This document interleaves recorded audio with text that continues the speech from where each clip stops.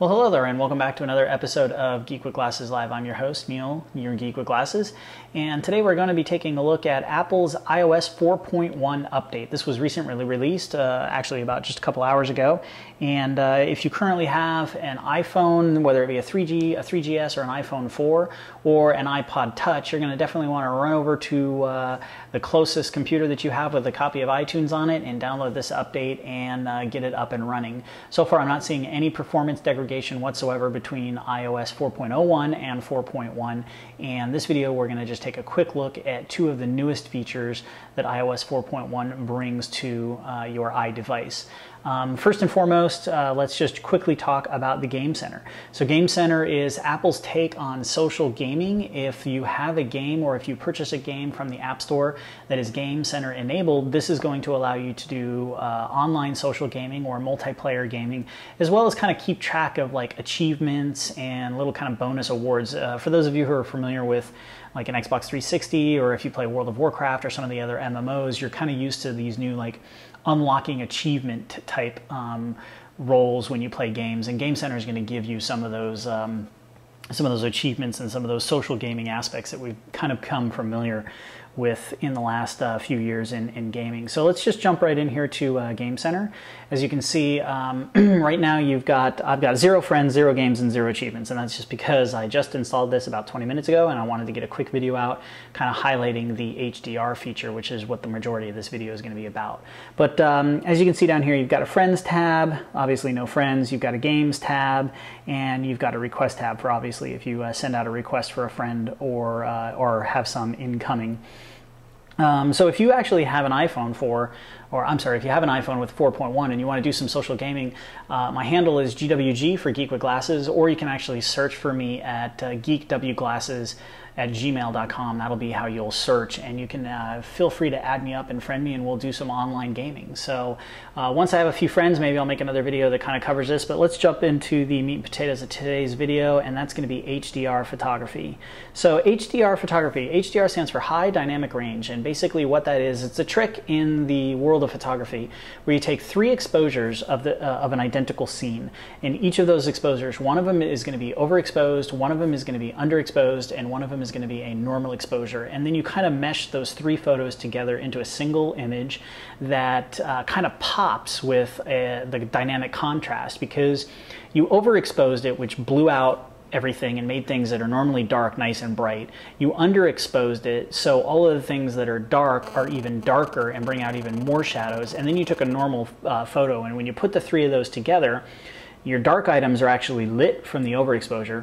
Your light items are actually darker because of the underexposure, and then it takes that standard photo as well to mesh in and give you this really, really pretty dynamic, high contrast photography. If you want to know a little bit more about HDR, Google HDR photography, or better yet, hop onto Flickr and just type in HDR and take a look at what you can do with HDR photography and tone mapping. So Apple decided that they were going to bring HDR photography to the iPhone. And the way that you will achieve that now is when you launch your phone, you'll notice right up here you got a little button that says HDR on or HDR off. One of the things that you'll immediately notice is if I have my flash on and I click, and it automatically turns HDR off. If I tell HDR on, you'll notice that flash automatically goes off. So you cannot utilize the HDR functionality with the flash on. One other thing, if you notice, if you put it on the forward-facing camera, you don't have the HDR option at all. So that's another thing that's actually been taken away. So let's go ahead and flip back to the main camera, and what this is supposed to do is take 3 photos in quick succession, one underexposed, one normal exposed, and one overexposed. Now, I'm not necessarily claiming that Apple is lying to us, but I find it very hard to believe that it's actually taking 3 images in the amount of time that it takes to shoot these photos. So I'll demonstrate that a little bit in a moment and let you kind of see what I'm talking about. But first, let's actually take a look at a couple of sample photos. So actually, I don't want to start here. Let's go right up here and we'll start. This is a picture of my living room. Now this is normal exposure. This is just the regular photo that I took, and I metered and I clicked the button on the window over here, so it kind of took it and darkened the room up so that you could see out that window. Now if you enable the HDR function, it takes those 3 photos supposedly and then creates another image, and this is what that image looks like. You'll notice, let's actually turn this sideways here. You'll notice that the image, the original image, is kind of dark and shadowy. And that's because the light metering on the light coming in the window darkens up the rest of the room. Now, if we go over to the HDR version, you'll see that things have been lit up. And so in this incidence, the HDR function actually worked pretty well. It looks pretty nice. So let's take a look at a couple other samples. I took a shot of my backyard. This is just looking outside, out to the trees and the sky in my backyard. This is the original photo, and you'll see there's some pretty good blues, and the greens are kind of there. Not real rich, not real dark, but you know, it's just your standard 5 megapixel picture. Now we turn HDR on, and you'll notice the greens are even lighter and they're more faded, and the sky isn't quite as dark of a blue. So it kind of blows out the image and washes it out. I wasn't real happy with that. Here's a photo that I took of myself standing in light. I had the sun directly in my face. And as you can tell, I got my eyes closed because it was almost too bright. And you'll notice there's some good color in the green grass over here, and the trees are nice and dark, and I've got some redness to my face with the sun hitting. And there's overall, the colors kind of pop in the image, nice dark blue. So let's take a look at the HDR version of this photo.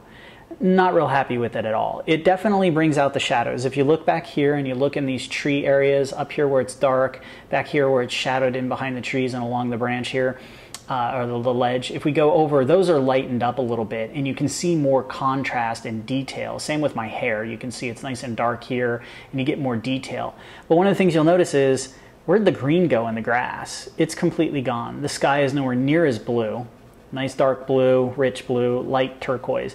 And then look at my skin. I mean, I know I'm a geek and I'm pretty pasty, but if you look at my skin over here, it looks practically washed out and just unbearably blown out. And this, again, my shirt looks gray here, my Scooby-Doo shirt. You go back here, and I'm sorry, it looks gray here and it looks more white here. And the face loses all of its contrast and color. So there's another example of outdoor and highlight. I'm not real happy with the way it works. So let's go to the next shot. This is an indoor shot that I took in my basement without all of that sunlight. This is in my office. Regular image, HDR image.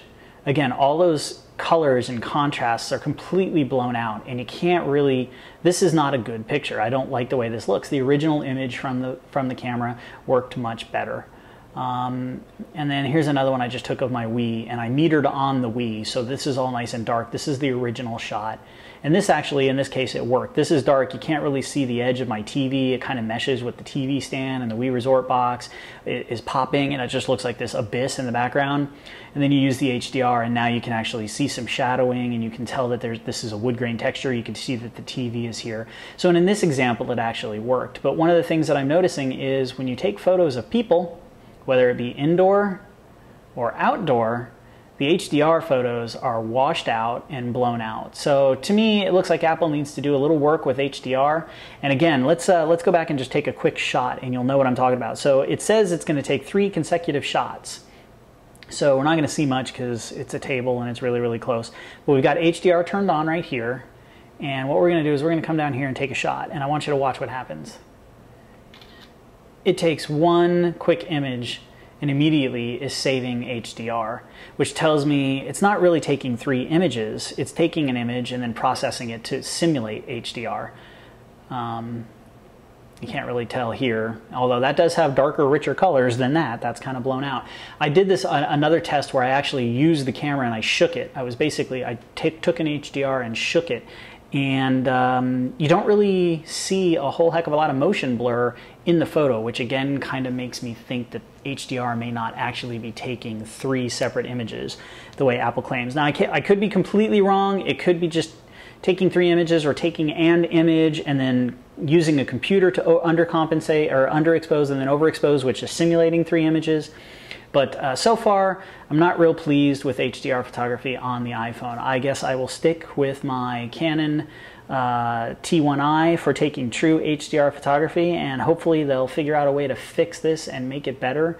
for the future if it's possible. I'm not sure, because if you take HDR photography, you got to hold your camera perfectly still because you're taking 3 images, and if you get any kind of movement whatsoever, you get motion blur in those shots.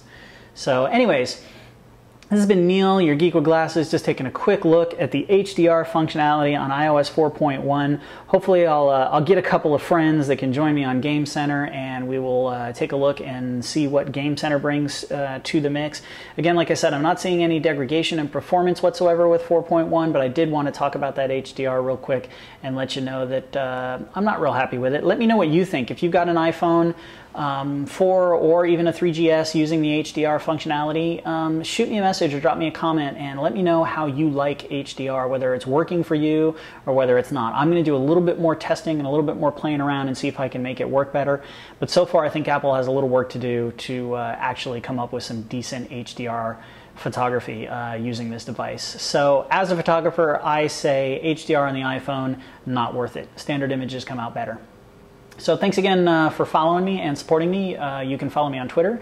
That's www.twitter.com/geekwithglasses. And you can always follow me and fan me up or like me, whatever it is they call it these days, on Facebook.